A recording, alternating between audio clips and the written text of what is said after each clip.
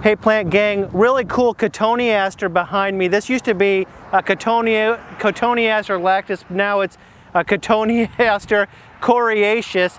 The name change is very recent, but this is Parney's Cotoneaster, evergreen shrub from China, really beautiful, loaded with fruit at the end of February, at the beginning of March. A beautiful plant that can be incorporated into the shrub border.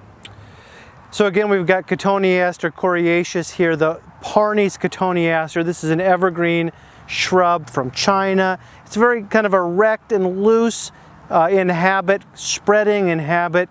Maturity, it gets about 6 to 10 foot tall and wide, so just as wide as it is tall. It will grow in any well-drained soil, particularly in full sun. In full sun is where you'll see the best bloom and the best resulting fruit set. Spring clusters of small white flowers appear and then later become clusters of bright red berries, which you're seeing now in the video. This plant has actually escaped cultivation and become pretty weedy in California.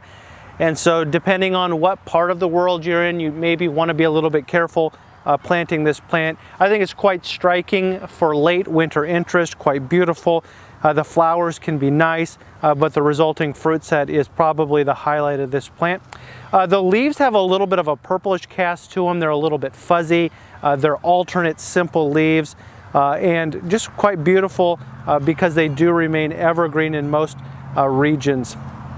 The fall color will again stay this green, but turn to a little bit of a cast of burgundy.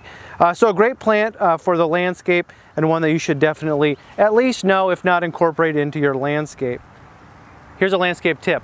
One of the best Cotoneasters for the southeastern United States, known for heavy fruiting.